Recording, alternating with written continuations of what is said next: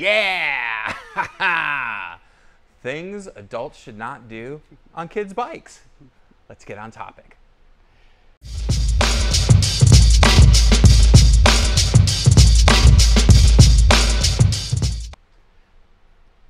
Hey everybody, it's Thomas with Get Out Arizona, and you are watching another exciting, stupendous, Scooby-Doo-Doo-licious episode of Toolbox Topic. I'm joined with my co-host once again, Brandon Van Leuven. Brandon, how the hell are you? Hi. Hi. And we're coming to you from Truck Bicycle Store West Phoenix in Goodyear, Arizona. And no, we're not going to do stupid things on kids' bikes, although that would be a fun episode.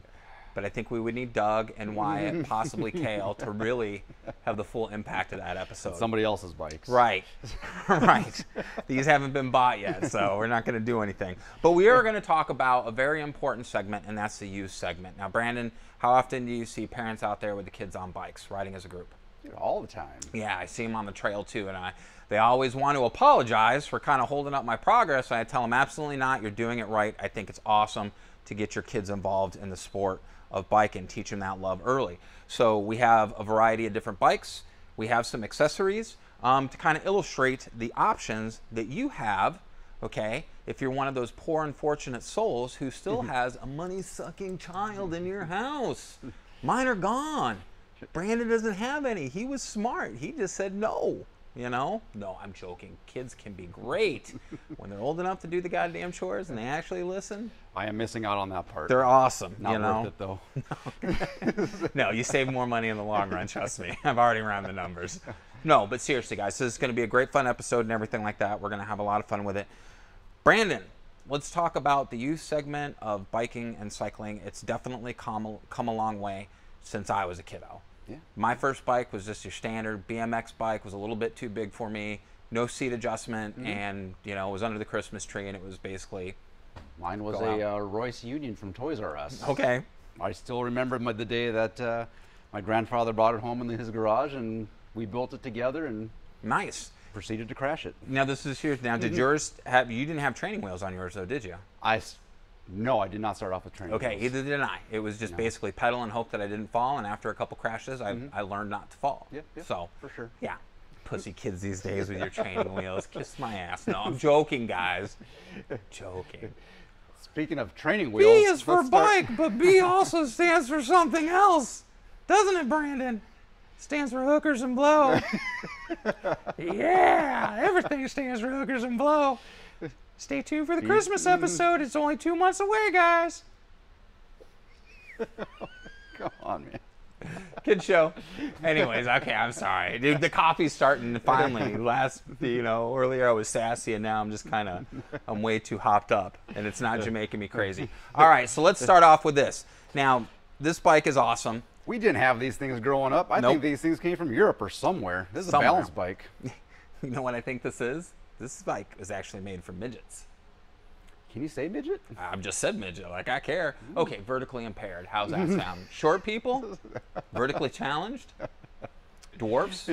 Hobbits? I don't know. They're not gay, they're hobbits. I don't know what the right thing is anymore. No, but this is really cool, and they didn't have these when I was a kid. So, right. So this is, provided you get them started early enough, which is about, I think, for this one they recommend 1.5 to 2 years. This is a balance bike. Yep, yeah, this is wow. a balance bike. So what they want to do is just get them walking on it first. As they get more comfortable, they start running with it, and then they start picking their feet up, and that's where they learn their balance.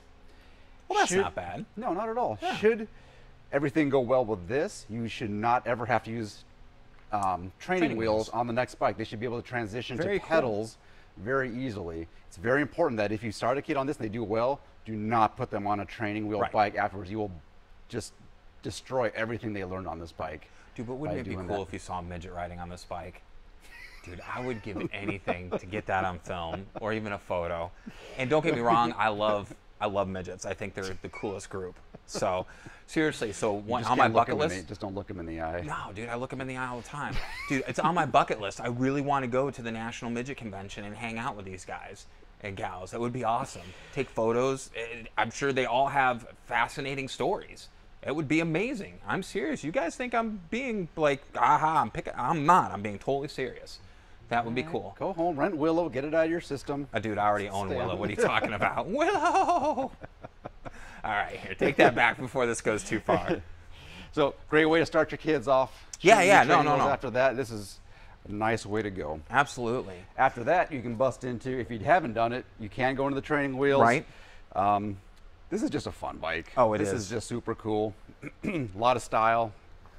Got the bells, got the whistles. No whistles, but it's got the bells. Yeah. At least. We can put whistles on here. It's got a basket. It's got style. So now for all my peeps who do the Tour de Force, okay, now I don't ride it, I just photograph it, but if you're willing to ride this Bad Mamba Jamba in the Tour, I will buy it for you and bring it next year.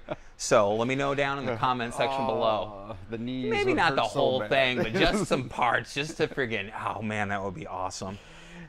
Little tassels and everything like that. Maybe get a unicorn helmet. Yeah. So, no, this is really cool. And again, this is something you didn't really see when back in our age. Well, you're younger than I am. We definitely did see this when I was a kid. We're about the same. So, you're still younger than I am. Oh, okay. I'm 48. How old are you? Oh, I'm knocking on 47. Yeah, okay. So, see, it's still really, okay. Well, close enough to where it doesn't really matter. For more performance, if you want to get your kid out for going a little bit further and tackling a little bit more, we have these guys over here. Super cool bikes these days.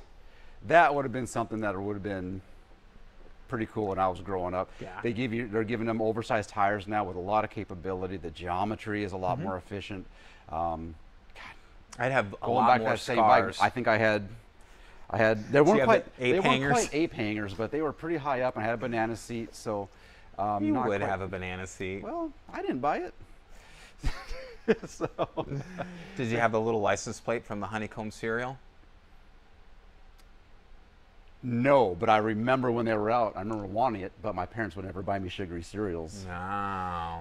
Thank my grandmother for that. So, she spoiled me. I totally remember those for sure. So now we also have this little tiny Roscoe. Yeah, which is awesome for really taking your kid on trail. Yeah. Super capable.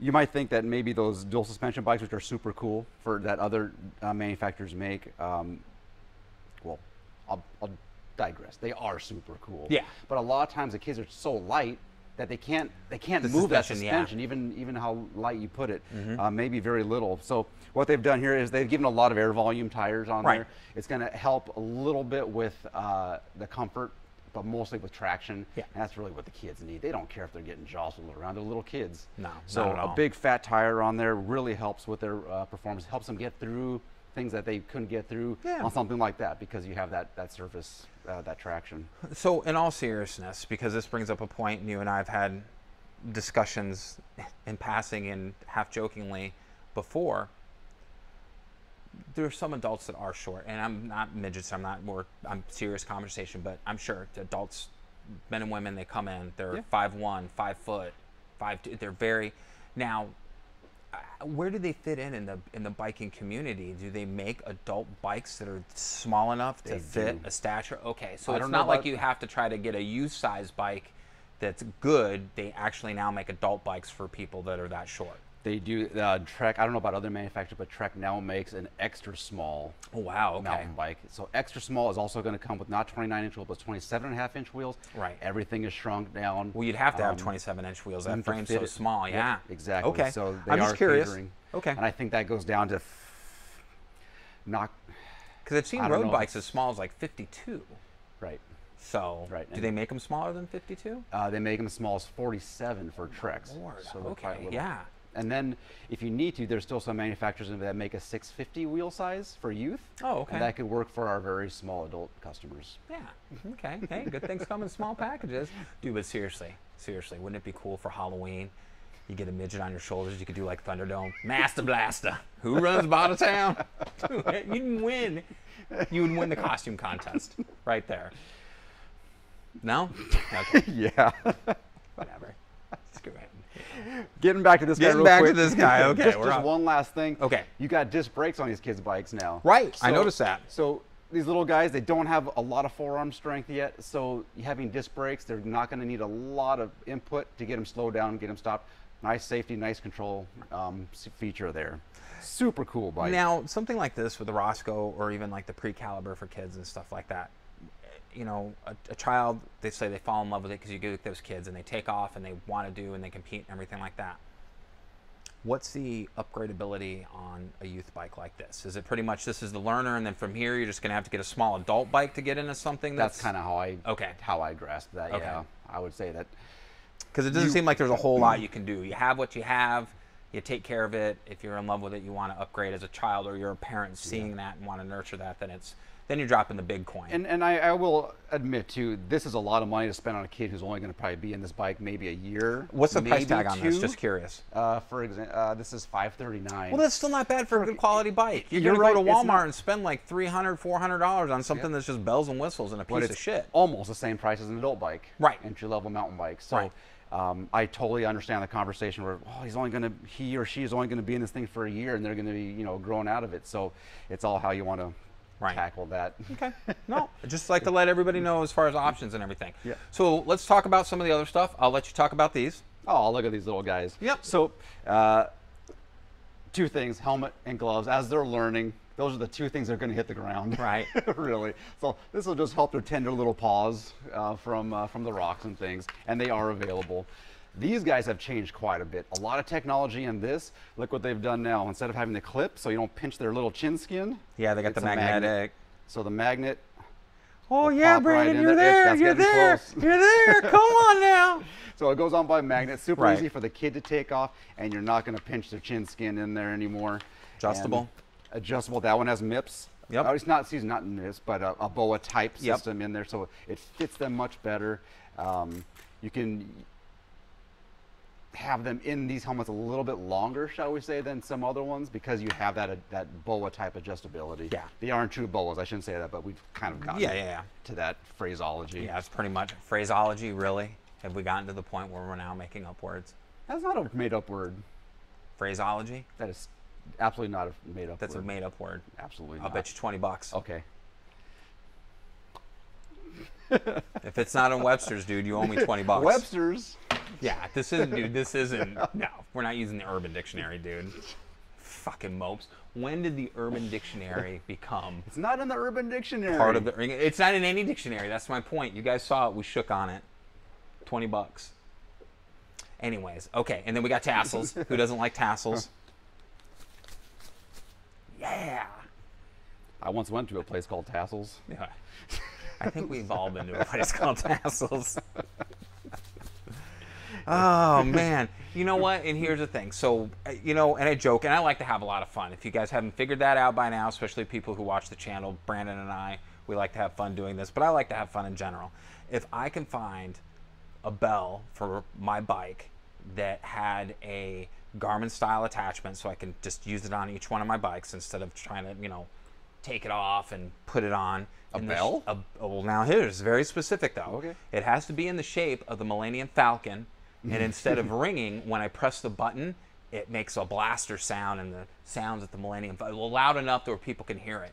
Dude, it'd be awesome because that can happen. Dude, man, be on the trail and hit that thing. I would laugh if someone ducked and ran for cover because they thought they were under assault. But, anyways, so it's fun, and I don't know. I'm a big kid at heart. If you guys haven't got that either, 48-year-old man child. Sometimes I still like friggin' fart jokes. For Lord Pete's sake. All right, so bottle for these little bikes like these guys. They are not big enough to carry a bottle. They don't have the water bottle mounts. Right. So if you're going to go on an extended ride, they make these little guys now with a hook. Yeah. You can hook them onto the handlebar, and that way your little guy or gal can have some way to drink some water along the trip, and you don't have to share as much. This is fairly new. This is a good idea. Yeah, no, I think no it other is. way to do it before. So this is Kids out need there. hydration too. This is out there. Yeah. They should be a little bit bigger, but that's cool. It is insulated, just like the big boy bottle, but super cool. And they make adult sizes and stuff like that you could probably fashion and everything if you want your kid to have a little bit more water. But yeah, no, that's really good. Now, in all seriousness about this book that we're going to talk about, B is for bicycles. Oh hell, you can just take this off and put this on an adult bottle. Yeah, you could. So, and it's cool. I got a little, and it's actually, this book is very well illustrated. Now, you guys may laugh, but when you started carrying these at the bike shop, actually, when you had them at the front counter, I read through it. It's actually really cool. It's at my reading level, so I like it. Yeah, well, it's got pictures and everything, but from a kid's perspective and everything like that. So they have these at the Trek Bicycle Store. If you want to support the author and everything like that, come pick one up. I'm sure Brandon would send one to you, if you bought it over the phone or something like that. But I think it's a great bike, or book.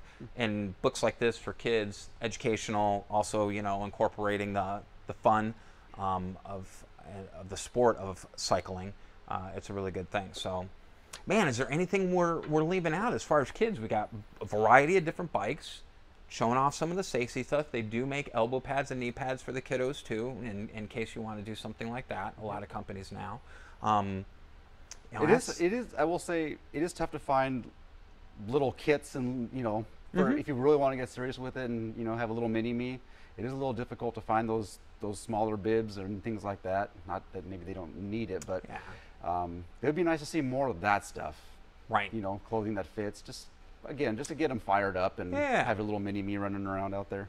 Well, and some kids, again, just like with any sport, whether it's soccer, football, youth hockey, but you're going to have those kids that really fall in love with it and excel. And it's nice that at least now there's more for that group than to be able to, than there ever was before, to be able to really enjoy and excel and take it to the next level as far as their passion for cycling. So, all right, guys. Cool. Well, it's fun stuff. Yeah, no, definitely. And I think that wraps it up. If you think that we've forgotten anything, if you have a little one running around at home and you have something to add, definitely leave it down in the comments section below. Let us know what you use for your little guy or little gal on the road or on the trail. It's fun. It's fun to get your kids involved in the love of the sport and everything like that. So, and on that note, if you have any additional questions that maybe I can't answer in the comment section, there's going to be a link down below for Chuck Bicycle Store West Phoenix for Brandon. Follow that link, give them a call. They'll be more than happy to address any concerns or questions you may have. Don't forget to hit the like, the subscribe, and the bell notification icon. One, it helps out the channel, I'm not going to lie. We love it. We appreciate it very much. But two, it's going to help you keep up to date on all our videos. You'll be one of the first ones to know when something's posted. Also follow our links to social media for Instagram and Facebook. You're going to keep up on all the daily events for Get Out Arizona, including our group rides and our group hikes. And then that about sums it up. So on that note, what do we always say? Be kind to yourself and others. Be amazing stewards out on that trail, especially the little people. And we have to ask, what are you waiting for? Get out Arizona, Lebowski. Yeah. We'll see you. I know you did. It's all good. We'll see you on the next adventure. Take care, guys. Yeah, customary. Yeah, customary.